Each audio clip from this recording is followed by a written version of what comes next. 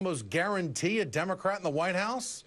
Earlier today, Donald Trump threatened the RNC with a third-party run. He told The Hill, quote, "The RNC has not been supportive. They were always supportive when I was a contributor. I was their fair-haired boy." The RNC has been, I think, very foolish. When asked if he would run as a third-party candidate, Trump said, "I'll have to see how I'm being treated by the Republicans. Absolutely, if they're not fair, that would be a factor." Earlier today, Trump backtracked on this threat. Look, I'm a Republican, I'm a conservative, I'm running, I'm in first place by a lot, it seems, according to all the polls. I want to run as a Republican. I think I'll get the nomination. We'll see soon enough, but I think I'll get the nomination. The best way to win is for me to get the nomination and run probably against Hillary. Hillary is the worst, look, easily. She's the worst Secretary of State in the history of our country. She's going to be beaten, and I'm the one to beat her. He wants to get the nomination, but he didn't answer the question if he would run as a third-party candidate. For more, let me bring in David Corn, Washington Bureau Chief for Mother Jones, and MSNBC political analyst, and also with us tonight, Lanny Davis, former White House counsel and vice president at Levick.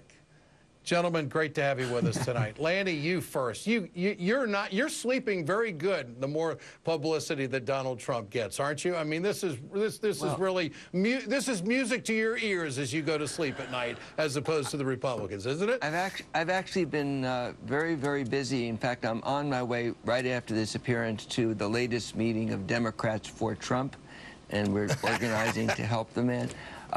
You know, he didn't really back away in that interview. No, he didn't answer the question, but he didn't say, "No, I won't." It was a threat.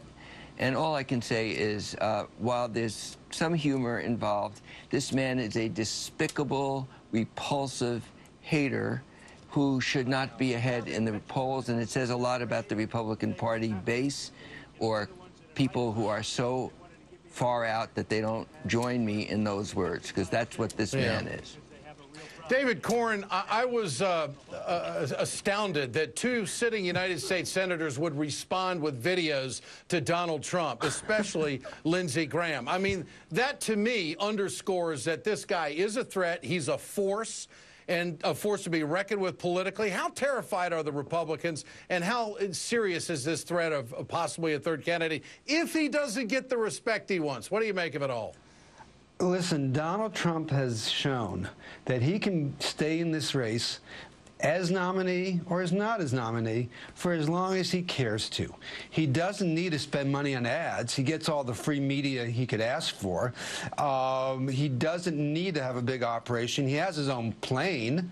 You know, his financial disclosure forms show that he has a lot of cash on hand if he needs to, or at least stocks that he can turn into cash. So this guy can very quickly move from the Republican nomination contest to not a third-party run. We call it an independent run.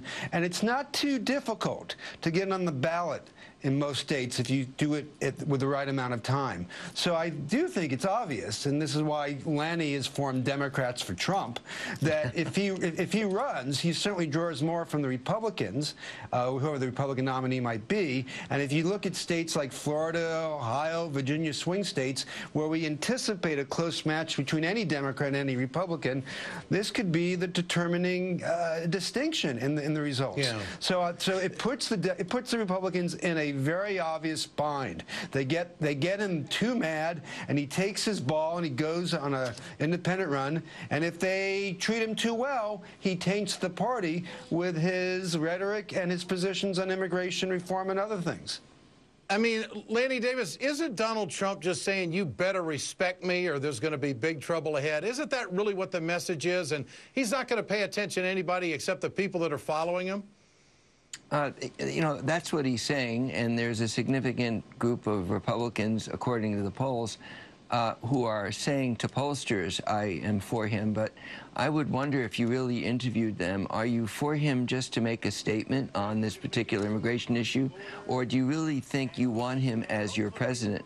And that's a big difference. So even as a third-party candidate, Ralph Nader got 3, 4, 5% in some states that made the big difference with the election of George W. Bush versus Al Gore.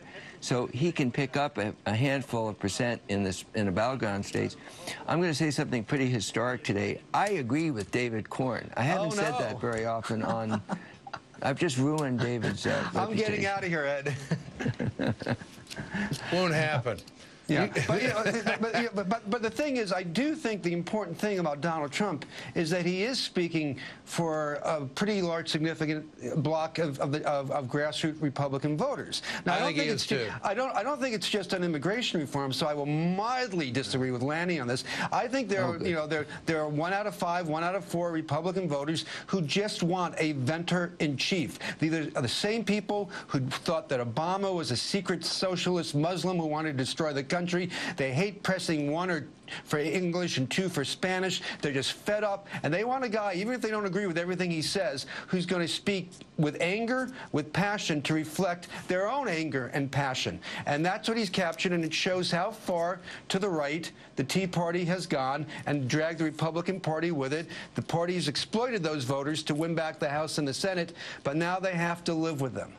David, Lanny Davis, I got to ask you, there's a Quinnipiac poll out that shows that voters in Iowa, Virginia, and also Colorado are struggling with trusting Hillary Clinton. How bad is this for her, if it is at all? Is it a worry for the campaign? Your take?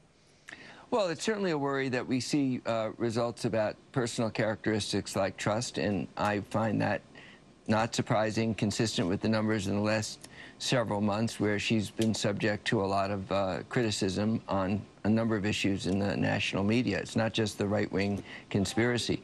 But on the key issues of qualities to be president, on strong leadership, on fighting back when she's down, all of the polls show that she has strong leadership numbers. And in the general election, she's still going to be very strong against what will be, I think, a strong candidate if it turns out to be Jeb Bush. And by the way, I just want to say there's a sister soldier moment created here by Donald Trump. Every Republican, and Rick Perry looks awfully good now standing up to him, and I think Jeb Bush was the first. Every time that happens, it positions a Republican as standing up to the base on something as crazy as Trump and helps them in the general election. All right. Lanny Davis and David Corn. Gentlemen, great to have you with us tonight. Appreciate your time. Sure thing. Still ahead. Fast